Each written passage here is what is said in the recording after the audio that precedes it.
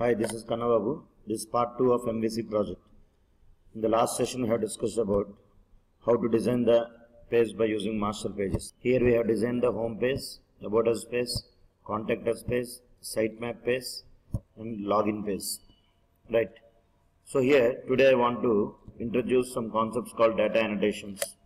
Generally, within this login page, if you want to design the page, something like here you can see I have designed the login page, enter username, enter password, and one button. Now I want to perform the data annotations. So data annotations are generally used to implement validations in MVC for the model class. So generally in our ASP.NET we have worked with different types of validations like required field validator, range validator, compare validator, custom validator, regular expression validator, validation summary. And here in MVC we can perform validations by using what? Data annotations. So here different types of attributes that are available are required, string length, regular expression, range, as well as compare. So initially I want to create one table under my database. The name of my database is collegedb. Under collegedb I create one table called login with 2 columns, username and password. And now I want to apply annotations for this particular login form. So first of all I want to check whether the login user is valid or invalid. For that I will try to right click on models. I want to add a class. The name of the class I want to give as login class, login.cs. Click on add button, and here I will try to, in my table I have 2 columns are there. Generally, in model class, this table name will become as class name and the column names will become as properties. So here I will declare 2 properties. Public string, the name of the property I will give as username, and here I will declare one more property. Public string, the name of the property I will give as password. Is it clear? And now I want to decorate these properties with some attributes because I want to perform some validations. So here the first attribute I want to use is required. But in order to work with the data annotations, you have to declare the namespace using system.componentModel.data annotations namespace. When you declare, so now initially I want to, here I want to work with the username must not be empty. For that I want to decorate with required attribute, required. And here I want to display the error message. Error message I want to display saying that username must not be empty. If username is empty, it has to display what? This error message. And here I want to give one more attribute, something like display name. Name is equals to, I will give some name here, something like username. And similarly I want to apply one more attribute for password, required. And here I want to display something like error message is equals to password must not be empty. Is it clear? So what is the use of required? This required annotation is generally used to check the emptiness of the control. It will not allow the user to send the request to the server if the control is empty. Is it clear? So initially I am introducing only this annotation. In the next videos we will discuss about some other annotations like range, string length, these all the things. Right. Now, apart from this, within this login class, I want to declare one method, something like this, public. The return type of the method I want to give as bool. The name of the method I will try to give as check user, or check whether the login user is valid or not. Bracket open, bracket close. Here I want to pass 2 parameters, string username, comma string password. Is it clear? Now initially I want to create one stored procedure in my database. So here I want to create a procedure. Create procedure, procedure name, PROC underscore check login. And here I want to pass the parameters @username. Data type I want to mention as varchar of 20, comma @password. Data type I want to mention varchar of 20. And here I will mention as begin block, end block. And within this I want to write the procedure.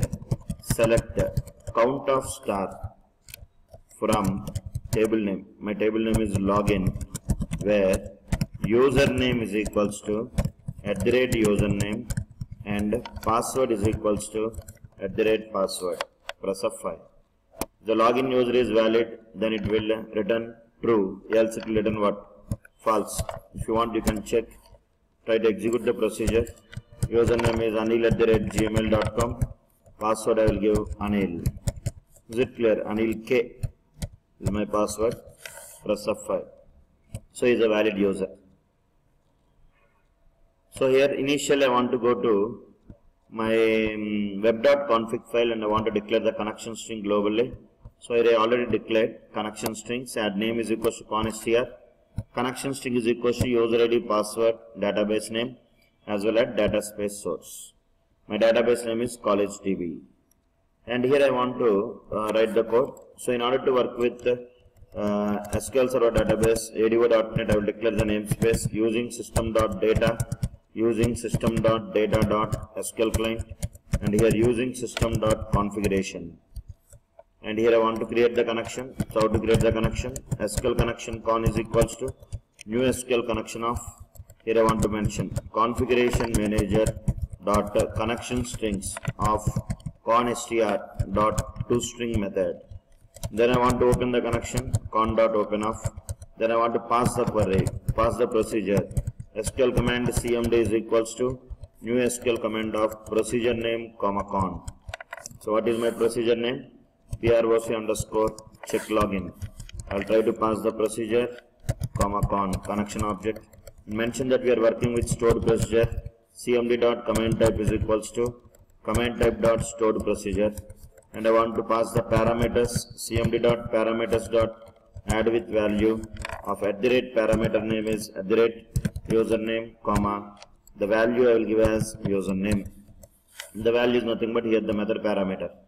And here I want to pass one more parameter for password. The parameter name I will give as @password, and the value is password. And I want to execute the procedure cmd.execute scalar. The return type of execute scalar is object. So I want to convert object to bool. So bool b is equals to, here I will try to use convert dot to boolean of cmd.execute scalar. If the login user is valid user, it will return 1, else it will return 0. I hope you understood. So build the solution. Now here I will try to go to the home controller, and in home controller I will declare one action method, that is login method. If the login user, just whenever user clicks on the login button, automatically HTTP get attribute will get invoked. So here actually, in order to handle the requests from the action methods, MVC provides some predefined methods are there. Actually, HTTP protocol is generally called as communication protocol, which is used to create the communication via network. These HTTP protocol have some set of predefined methods like get method, post method, put method, and delete method. So get method is responsible to get the incoming request. Post method is generally used to submit the form data. We'll discuss more about these two attributes in future classes. So here I will try to decorate. So initially I want to take my login form. So here you can see this login form. I already designed this one. If you want again I will do for you. Try to delete it. So right click on login. Here you can see add view. Select the name is login. In the template I will try to select as create. And here I want to select the model class. My model class name is login. Click on add button. OK button. Now my login form is ready. Is it clear? So here I will try to decorate this one with, I will declare one more action method, HTTP post attribute, and I will declare the same method, login. So for this method I will pass the parameter as login class. So here I will write login L, and within this I will write some code. If model state dot is valid, then I want to call the method. So this method is available. What is the name of the method? Check user. That method is available under login class. So I will call this method by using object name. My object name is L. So I can call by using L dot check user of. Here I have to pass the username. So I have to pass the username L dot username comma L dot what? Password. Is it clear? Now if the login user is valid user, then I want to redirect to home page. So in general in ASP.NET we will try to redirect from one page to another page. by using response.redirect or server.transfer. In MVC, you can redirect by using, there is one predefined method called redirect to action. I want to mention the controller name is home, the action method name is home. Else, I want to display an error message, so response.what, write off, here I will try to display invalid user, and I want to return view. Is it clear? I want to return to the same page, else I want to return to the return view. So what is the use of this model state.isValid property? IsValid property will return true if the form is validated properly. If the username is empty, it will return false. So it will enter into else part and it will display the validation error messages. Let us see here. I'll keep the breakpoint. So here, whenever just user clicks on login, then HTTP get attribute will get the incoming request and it will return the login form. It will display the design. Now I will not enter the username and not enter the password. Click on create. Then HTTP post method will get invoked, and here model.isValid. IsValid will return what? False, because the required field attribute is returning this message and it will enter into what? Else part, and it will display the validation error messages which was automatically generated by scaffolding press of 5. So it will display the error message saying that username must not be empty, password must not be empty. So in my database I have valid user is there, anil@gmail.com, password is anilk. So I'll try to log in with anil@gmail.com, password I'll give as anilk. Just click on what? Create. Now here you can see, now model state.isValid is returning what? True, because the text box are not empty. Is it clear? Now it will check the username and what? Password. It is calling this method, check user method, create the connection, open the connection, pass the procedure, mention that we are working with stored procedure, pass the username and password for the parameters and check whether the login user is valid or not. So it will return 1, true, if the login user is valid. Now here, if the condition is true, redirect to next form and it will display the home page. Now for example, if I try to click on login again, and here if I give some invalid user, something like Anil, and password also I'll give as Anil. Anil is not valid user. Just click on create. Now here isValid will return true, because required field validator will return false if the user is not entering username.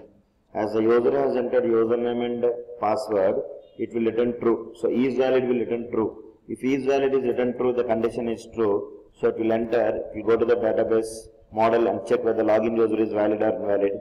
As my login user is invalid, it will display the error message saying that invalid user. I hope you understood. For more videos and for more updates, you can subscribe to my YouTube channel and Facebook group. In the next video, I will discuss about how to perform data annotations for registration form. Thank you. Have a nice day.